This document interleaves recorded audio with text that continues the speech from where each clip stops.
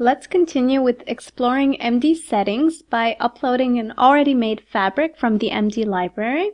So you can get an access on that by going to Simulation here in the top right corner, clicking on it and selecting Animation that's hidden underneath it.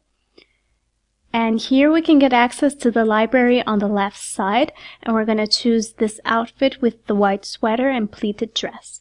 So just double click on it. We don't need to save it, and load the pose. There we go. Once that's loaded, we can go back to the simulation interface. When we have a finished garment like this, there are a few ways in which we can customize the view in the 3D window. The display options for the clothing can be found on the top left side, and if we hover our mouse over the first icon, we can see a number of details that we can switch on or off by clicking on them. So we can turn off and on the visibility of the clothing, for instance. We can turn on the pressure points, but they're only visible if we're under simulation mode. So I'm going to also click this arrow right here so it turns yellow. And now you can see the pressure points that basically mean where the garment is touching her skin a little tighter than the rest of the garment. And let's just go off simulation mode. And besides the pressure points, we can also show or hide 3D seam lines, internal lines, chalk lines. If I demonstrate, the internal lines are right now disabled, and this is how it looks like when they're turned on. And there's also a bunch of other things that we can show or hide, like the 3D threads, pins, buttons, piping, and so on. Some of the stuff we don't even have currently in our scene, but it's good that you know that you can find it right here.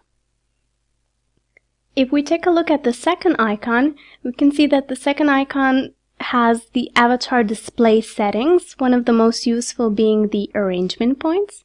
And if I turn them on, you can see that our avatar is equipped with these blue dots that are all around her body and are meant for wrapping clothing around her. So if I quickly demonstrate that by going to the 2D window and grab the rectangle tool and just create a very simple rectangle. It doesn't matter what the dimensions are at this point. And while having the rectangle selected, if I hover my mouse around these blue points, you can see that the rectangle is wrapping around her body. So let's say if I wanted to make a turtleneck of this sweater and I wanted the rectangle to go around her neck, I can simply press this arrangement point right here and I have it wrapped around her neck, which makes my work and my sewing process extremely easier. Alright, now I can take my transform pattern tool and delete this. Let's go back to our avatar displays and switch the arrangement points off. Now another thing that's also very important is the X-ray joints that are meant for posing. See, you can click on each and every one of them and move them with the gizmo.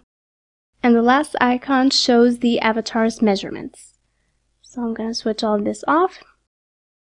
The third icon lets us choose between different textures. So thick textures if we're applying thickness, maybe a monochrome variation, or an invisible one. Here we can see the mesh, and here we can see the constraint map.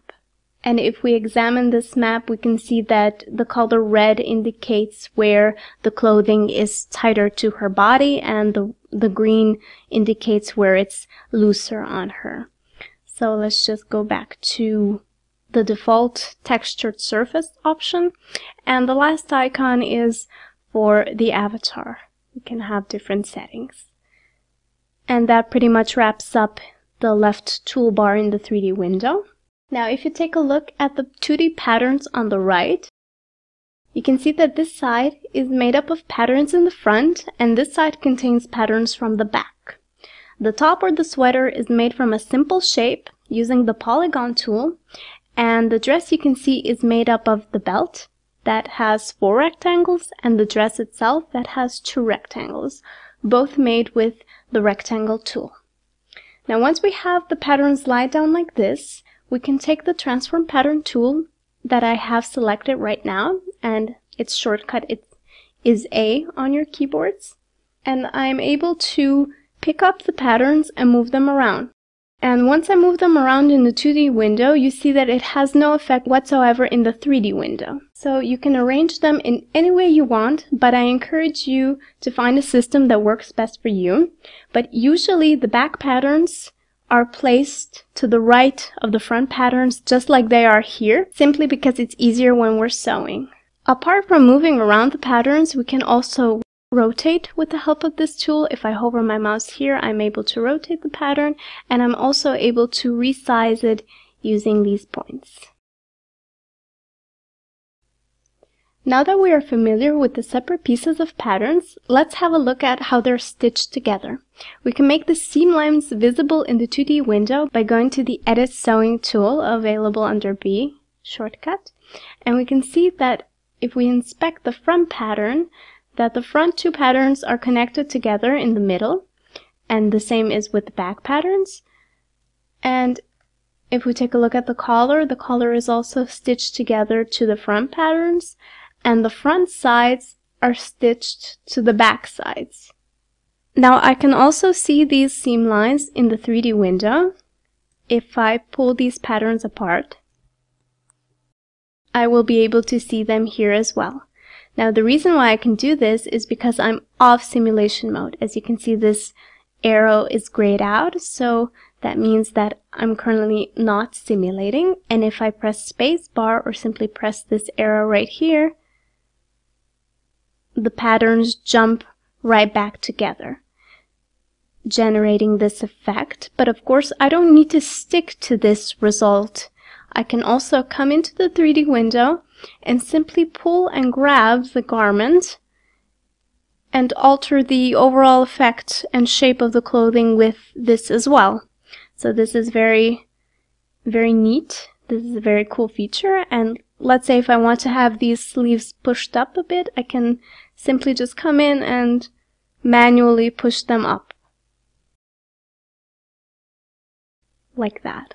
As you can see, while I do this, they're slipping kind of down a little bit, and if I want to keep them in this position, I simply press W while I'm pulling and grabbing, and this creates a pin that's indicated by this red dot, and that means that this position is going to stay in its place. This point right here will not change its position.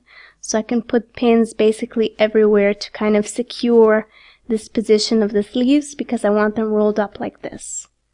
And if I want to remove them, I simply go Control and W on my keyboard, and I've removed all of them.